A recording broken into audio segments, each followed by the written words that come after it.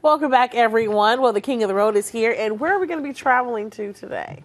Well, actually, tonight I'm going out to Golden Triangle Raceway Park for the thrills and spills of auto racing. They're kicking off another season tonight, so if anybody watching wants to go out there, it starts at 8 o'clock. The gates open at 6.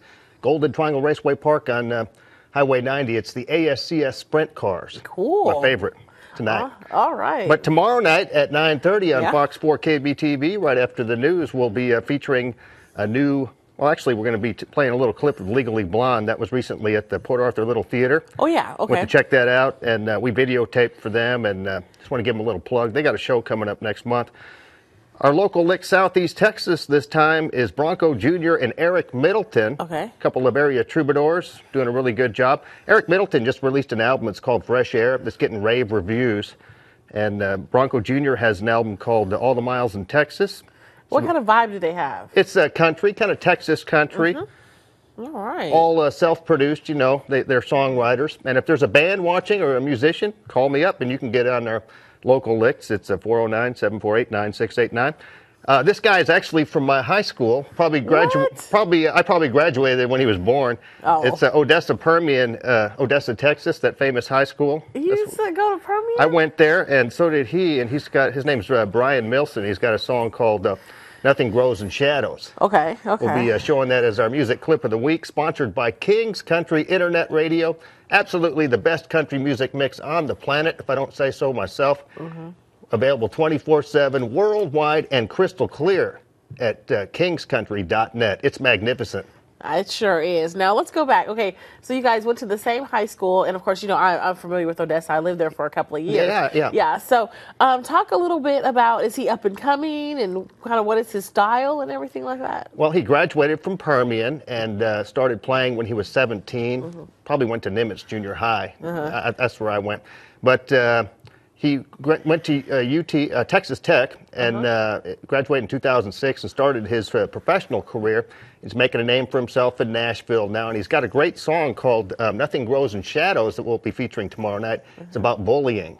He said he was bullied when he was going to Permian. Okay. But he was also a jock, so I don't understand how that works. That's what I was going to ask. I was like, did he play football? Yeah, he played football. Oh, really? He was a Mojo football player. Remember Friday Night Lights? Friday Night Lights. Yeah, I know all about that, Yeah, I was living there during that time, working in radio in the late 80s when H.G. Bissinger wrote that best-selling book, What did you guys think about that book at the time?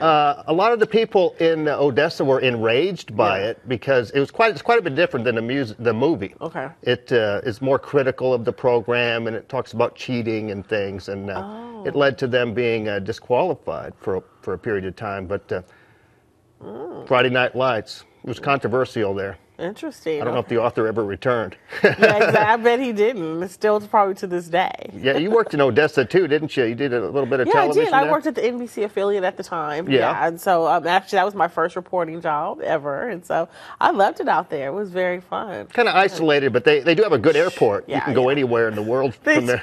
They have a great airport, but if you're trying to go somewhere, it's about a 5-hour drive to Dallas or, if you a couple hours to El Paso. Yeah. They always ask how many hours is it to a certain place? Yeah, not how many minutes. But it's a fun place, and the Odessa and Midland, and the dynamics that they have there as well.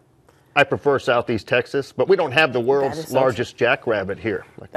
Well, you know, you have to take some, and you got to win some and lose some.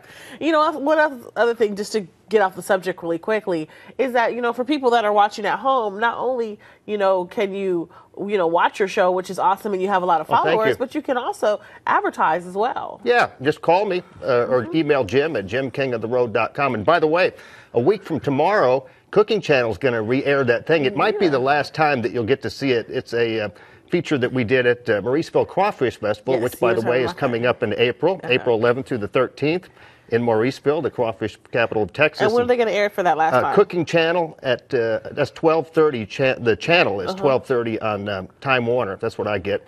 And it's at 5:30. 5:30. A week from tomorrow, Saturday, on the Cooking Channel. All right. Kind of a surreal. Okay, well, take us to the break with that saying that you said on the Cooking Channel. Watch the Cooking Channel next Saturday at 5:30. I thought you had some sound that you made or something like that. Oh, aye. I'm working on it.